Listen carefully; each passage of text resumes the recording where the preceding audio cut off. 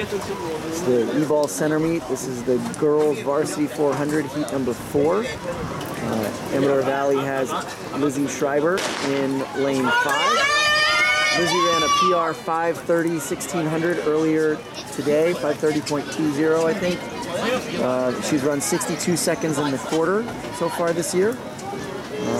She's in a pretty strong heat right now. The San Ramon girl has already passed her, and Lizzie's moving back past as they head towards the 200.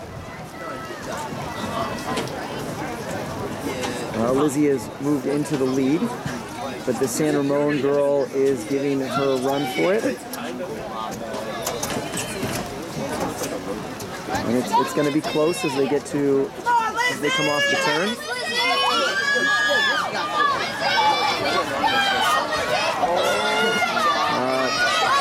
The San Ramon girl has the lead. Let's go, Lizzie!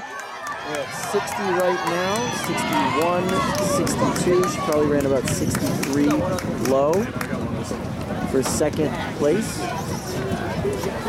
We'll wait for time to come up and see if that's a 62 or a 63, but I think it's going to be, well, 63 point something, I can't tell.